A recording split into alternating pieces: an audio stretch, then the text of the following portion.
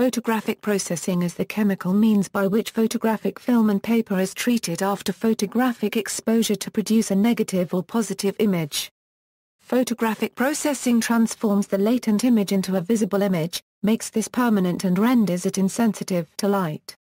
All processes based upon the gelatin-silver process are similar, regardless of the film or paper's manufacturer. Exceptional variations include instant films such as Polaroid and thermally developed films. Kodachrome required Kodak's proprietary K14 process. Kodachrome film production ceased in 2009, and K14 processing is no longer available as of December 30, 2010. Ilfochrome materials use the dye destruction process. Common processes. All film and paper is treated in a series of chemical baths, which are closely monitored and maintained at a specific temperature and treatment time. Developer baths are most sensitive to deviations from the standard time and temperature of treatment. Other baths are less sensitive. Black and white negative processing equals. The film may be soaked in water to swell the gelatin layer, facilitating the action of the subsequent chemical treatments. The developer converts the latent image to macroscopic particles of metallic silver. A stop bath, typically a dilute solution of acetic acid or citric acid, halts the action of the developer. A rinse with clean water may be substituted. The fixer makes the image permanent and light-resistant by dissolving remaining silver halide. A common fixer is hypo, specifically ammonium thiosulfate. Washing in clean water removes any remaining fixer. Residual fixer can corrode the silver image, leading to discoloration, staining and fading. The washing time can be reduced and the fixer more completely removed if a hypo-clearing agent is used after the fixer. Film may be rinsed in a dilute solution of a non-ionic wetting agent to assist uniform drying, which eliminates drying marks caused by hard water. Film is then dried in a dust-free environment, cut and placed into protective sleeves. Once the film is processed, it is then referred to as a negative. The negative may now be printed. The negative is placed in an enlarger and projected onto a sheet of photographic paper. Many different techniques can be used during the enlargement process. Two examples of enlargement techniques are dodging and burning. Alternatively, the negative may be scanned for digital printing or web viewing after adjustment, retouching, and/or manipulation. In modern automatic processing machines, the stop bath is replaced by mechanical squeegee or pinching rollers.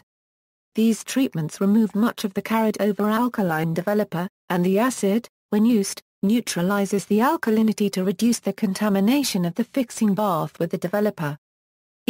Black and white reversal processing equals. This process has 3 additional stages. Following the stop bath, the film is bleached to remove the developed negative image. A film then contains a latent positive image formed from unexposed and undeveloped silver halide salts. The film is fogged either chemically or by exposure to light. The remaining silver halide salts are developed in the second developer, converting them into a positive image. Finally, the film is fixed, washed, dried and cut. Color processing equals. Chromogenic materials use dye coupolers to form color images. Modern color negative film is developed with the C41 process and color negative print materials with the RA4 process. These processes are very similar, with differences in the first chemical developer. The C41 and RA4 processes consist of the following steps. The color developer develops the silver negative image, and byproducts activate the dye coupolers to form the color dyes in each emulsion layer.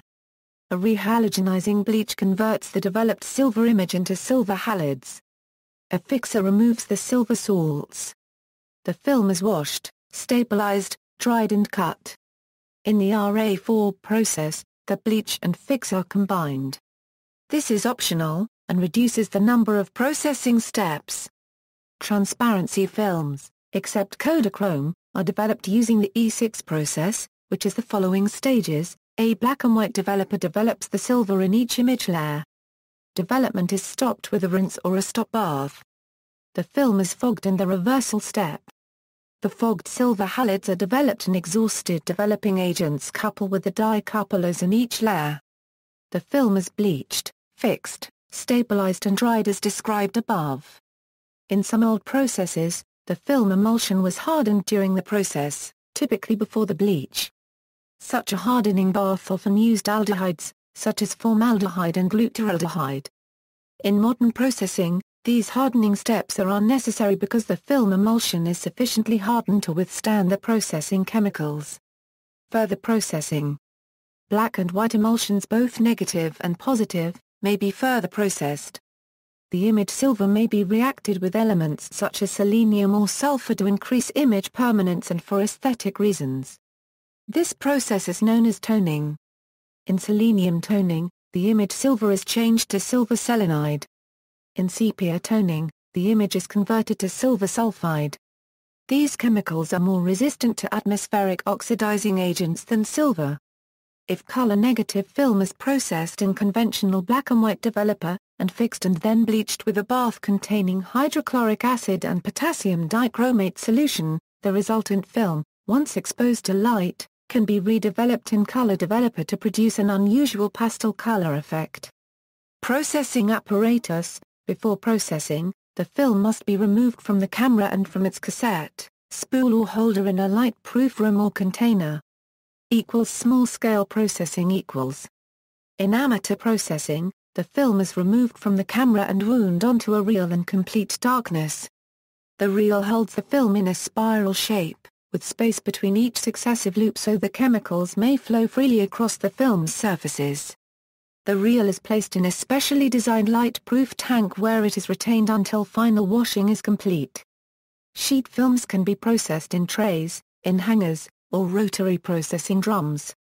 Each sheet can be developed individually for special requirements. Stand development, long development in dilute developer without agitation, is occasionally used. Commercial processing equals. In commercial processing, the film is removed automatically or by an operator handling the film in a light-proof bag from which it is fed into the processing machine. The processing machinery is generally run on a continuous basis with films spliced together in a continuous line. All the processing steps are carried out within a single processing machine with automatically controlled time, temperature and solution replenishment rate. The film or prints emerge washed and dry and ready to be cut by hand. Some modern machines also cut films and prints automatically, sometimes resulting in negatives cut across the middle of the frame where the space between frames is very thin or the frame edge is indistinct, as in an image taken in low light. See also, list of photographic processes, fogging, darkroom, cross-processing. References. External links, Kodak processing manuals, the massive dev chart, film development times, the comprehensive development times chart, manufacturer's film development times database, stand development site, Ilford Guide to Processing Black and White Film.